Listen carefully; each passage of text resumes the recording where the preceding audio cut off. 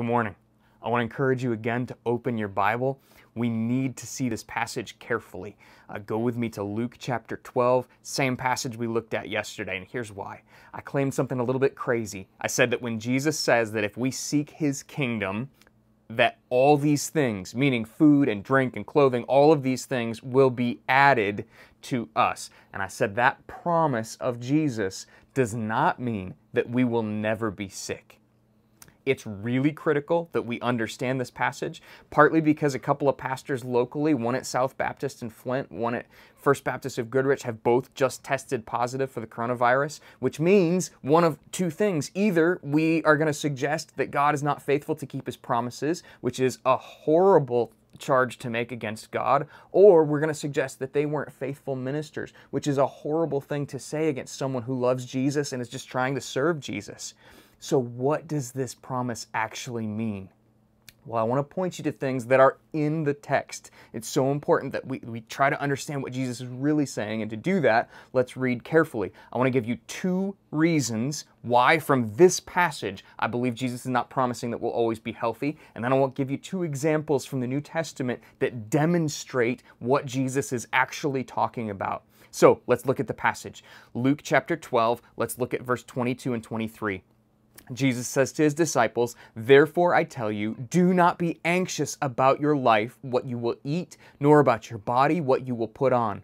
For life is more than food, and the body more than clothing." Now notice what He says. Don't be anxious. He doesn't say, because the Father is definitely going to give you all the food and clothing you need. He says something else. He says there is more to life than food and clothing. In other words, God has something more precious for you. So that's my first reason. Jesus is actually saying there's something more important than food and clothing, and that's what He's promising to give you. And you can see that clearly in my second reason. Skip down to verse 32. Jesus says, "Fear not, little flock, for it is your Father's good pleasure to give you the kingdom." Now He's talking about the kingdom of God, that time when peace and righteousness reign, when there is no sickness, there is no death. But the kingdom of God, although it has partially begun because Jesus is raised from the dead and He's reigning in heaven, it's not present on earth. People still get sick, people still die, people still suffer. And so we need to understand, how does this promise apply to us right now? Because Jesus says, right now, fear not, little flock. It's your Father's good pleasure to give you the kingdom. What does that mean? Well, I believe it means this. When we enter the kingdom through repentance and faith, our sins are forgiven, and our Heavenly Father provides us what we need. But that doesn't always mean He gives us clothing and food. It may mean He gives us something that drives us to deeper faith in Him. Sometimes our suffering helps us recognize that we haven't trusted Him as fully as we should. Sometimes our suffering helps us realize that we need to repent of our sin. And sometimes God uses our suffering to show other people around us that Jesus Christ is precious and beautiful even while we are sick and even while we are dying. And I want to give you two examples of that from the New Testament.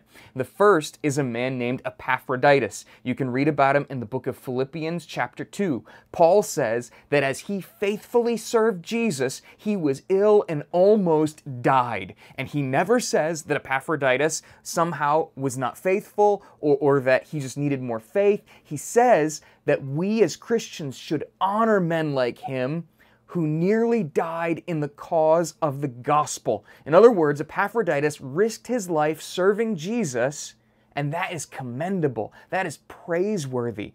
Serving Jesus involves risk. And when people risk their lives to spread the good news of Jesus, that is commendable.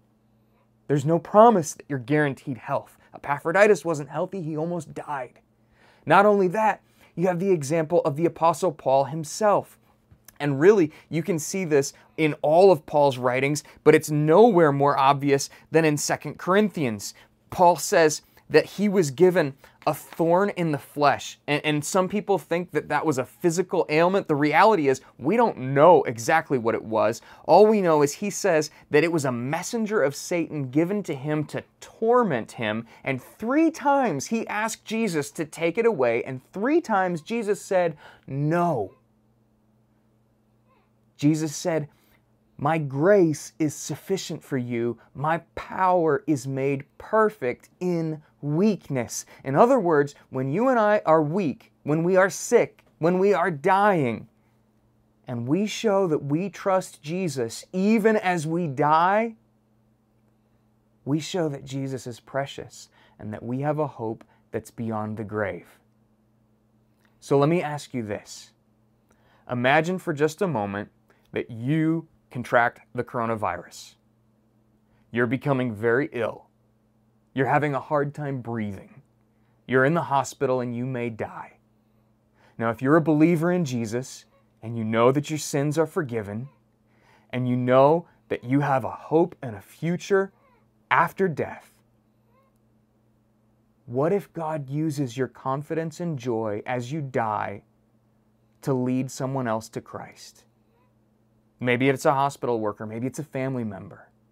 But if your death is used by God so that someone else experiences the forgiveness of sins that leads to eternal life, wouldn't it be worth it?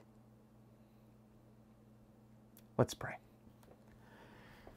Father in heaven, Lord, I ask that you would bless us with these promises of Jesus that would free us from fear and anxiety. And I pray that you would make us faithful. I pray that the way we live now would point to the hope that we have in Christ.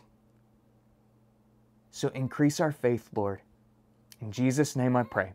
Amen.